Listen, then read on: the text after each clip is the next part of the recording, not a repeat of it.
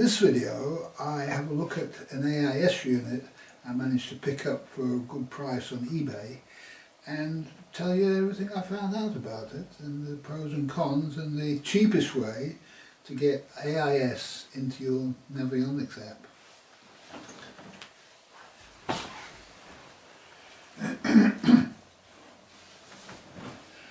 Well, I wanted to tell you about the AIS unit that I managed to make up, because it's not just an AIS unit, there's a number of components required for this. And the primary component, I suppose, is the iPad. You need to be on this Navionics app. I'll just get it.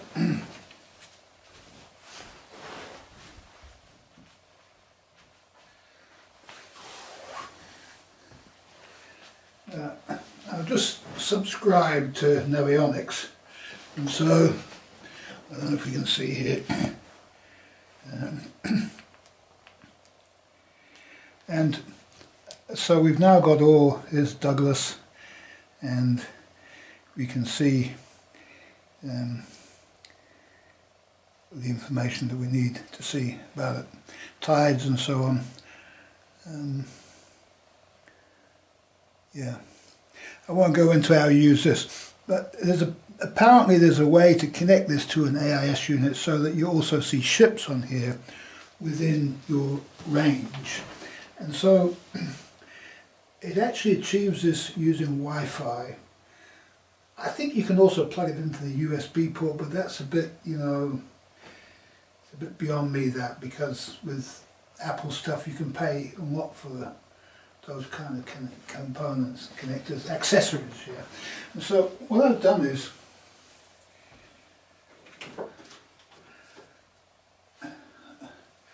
I managed to pick up these components here, and I got two of these. I'll tell you what, this is an antenna, and I found that antennas, I need a new antenna for my VHS, and the price of antennas is really expensive. You know, there's no antenna I've seen that's less than £61.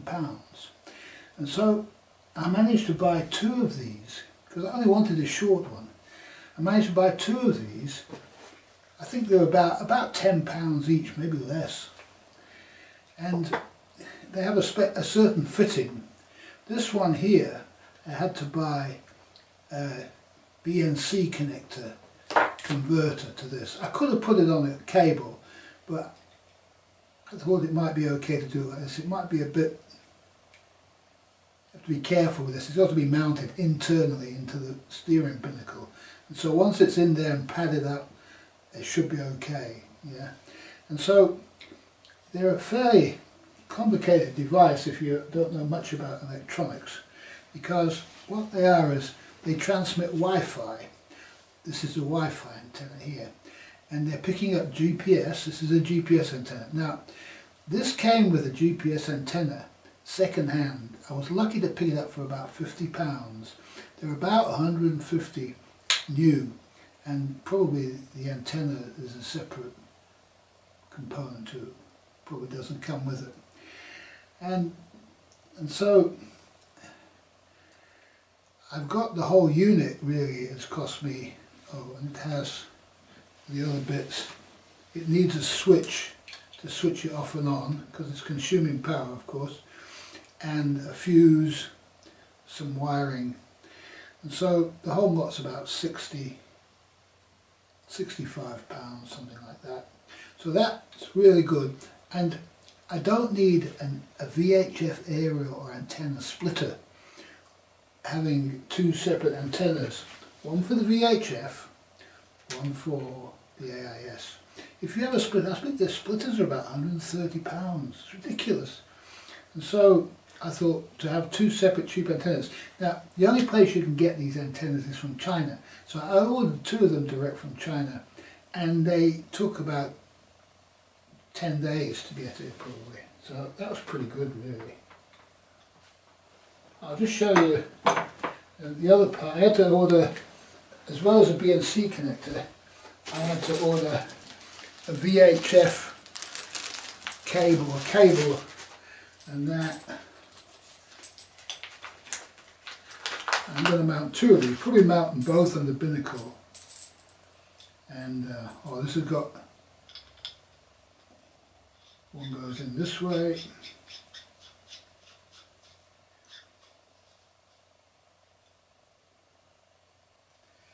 You could actually drill a hole and just put a blob of you know, the stuff, that black stuff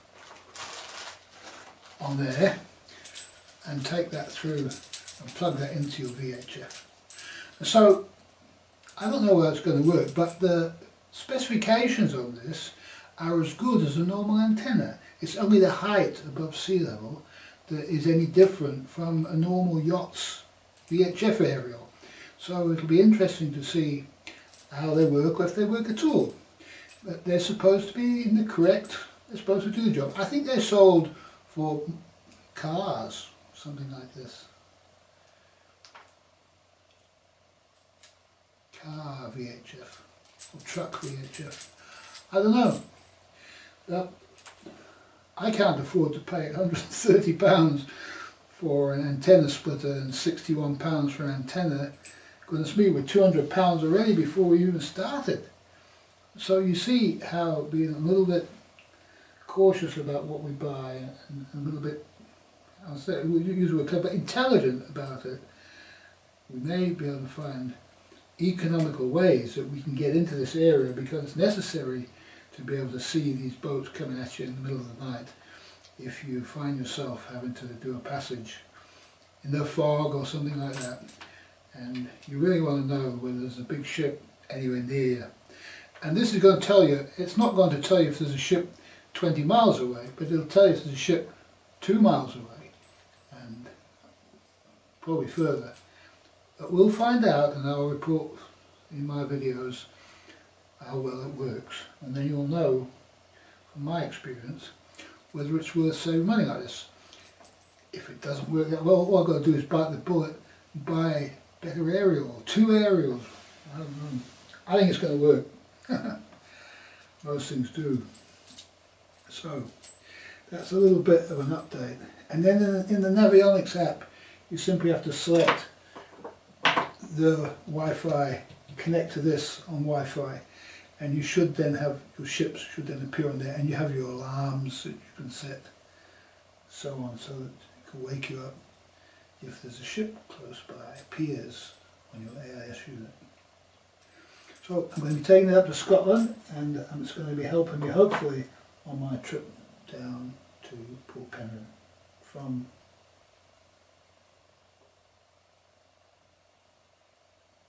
I keep on forgetting, but it's up there in Scotland. Here's my itinerary. It's Ardfern via Giga, the island of Giga, Rathlin, Loch Craignish, Douglas on the Isle of Man, and then Port Penrhyn, with options to divert to Strangford in Ireland, Drunmore in the UK, or Holyhead, either of those 3 if the wind is not favourable or conditions need me to take shelter.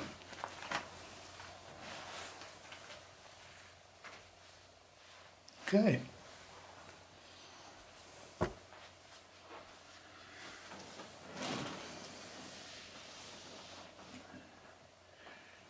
The solar panel also came today, and it's slightly different. I'll just show you that too.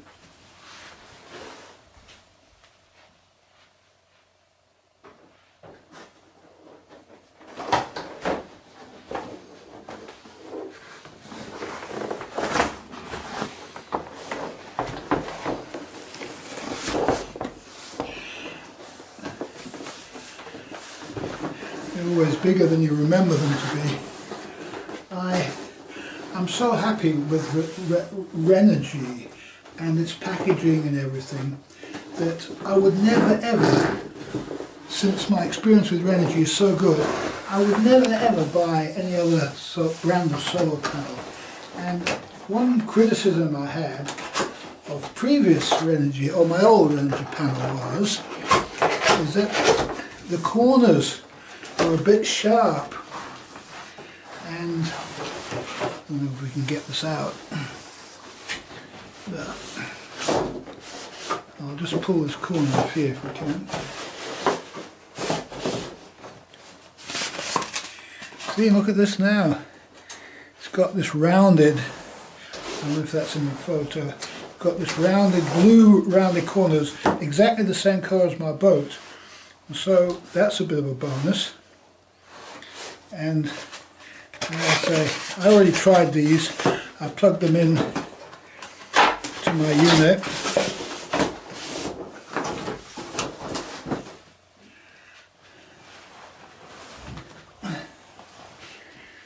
They just plug straight into these cables here, and it all works. Started to float charge my battery in here, and this can connect with these to a bigger battery or a battery bank, and so it's an instant solar panel setup. So I'm just going to take this equipment with me, just put it on the boat. I've got some, I'm going to bolt this to the boat, to the back rail. So I've got a bit of equipment still coming to be able to bolt that, but that's all it is really. The battery, this, a bigger battery, and the panel. And we have a portable solar panel array to get us down here. Sunday, it's not very far away, it's now Tuesday. We're well on our way. Well, we're doing some testing here of the AIS system, and I've got it just connected to this battery over here, and you can see my switch is lit up to show that the AIS unit's on, and that's good because I just found out that the transmitter, if you have two AIS aerials, you see there's the AIS, the VHF aerial there for the AIS, and if you have two of these, it's important that you don't put the aerials right next to each other, because you can actually send a lot of power directly into this unit here and damage it, and so that's the only problem really. And so if you're using your VHF, it's useful to actually just switch this thing off so that it doesn't actually receive anything whilst you're transmitting on the VHF. Otherwise you have to separate these things apparently vertically, 1 meter vertically and 2 meters horizontally. Okay, so that's some useful information there, but the only damage that can happen is if you're transmitting, and so, you know, the short amount of time that you use it for transmitting, just turn it off really, because you're already at that point, you know where the ships are. If you're talking to them, you're looking at them, so that should be a reasonable way of doing it.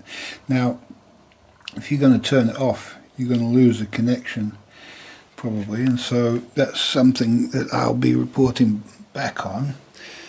The interesting thing is we've got, normally I would have this connected through the Wi-Fi to this, which is my internet access. Of course, if you're sailing away from internet access, which is normal situation, you're not going to need the internet access anyway. And so it's possible at that point just to have it connected here. And if you look at this here, you can see it's connected to the Quark A027 here. And for me to reconnect it to this one, I'll have to probably turn it off. We'll just try this. Turn it on again. And then we've got Adam's iPhone there. And now we're connected to the internet, no longer connected to that over there. Okay, so there's a bit of messing around here, but it's more complicated if you're going to have it connected to both of these devices. I would say I'm not going to bother. It's too complicated. You're out at sea, you don't want to be messing around with something complicated. So this is easier just to change which one you're connected to, you know, and you can connect each one separate then to each one, so you could have this connected to that and another phone connected to that or whatever. Yeah, you get the idea, depending on what you're doing. So I hope that helps understand these things. I've been monitoring these batteries. I have a battery charger here, and I've been learning quite a bit about chargers and charging batteries and so on. This is a traditional charger that actually will just charge no matter what battery is connected to it, so it's kind of useful to have. Apparently if the battery is in bad condition or too low voltage, some of these other automatic chargers won't actually do anything, they just won't switch on. So it's useful to be able to switch this on and monitor what's going on. You can see the sort of condition of the battery by what happens on the ammeter here. Apparently if it goes down to 3 amps, then it's fully charged, and you don't want to charge it beyond that point. Okay, so we're all ready now. We know that the thing works, we know that we can connect to it, so we should have the minimal amount of problems when we get up to Scotland. Try and use this. You can see we've got flashing LEDs here, and I did download the manual. There's actually 3 LEDs. You can see there's a green one flashing at the bottom there, and there's one in the middle that flashes only when it gets a signal from a ship, another ship. And so that has, of course, there's no ships in Bromia, so I can't really test it. I don't really know whether it's working or not. But we'll find out when we get near some shipping. Okay.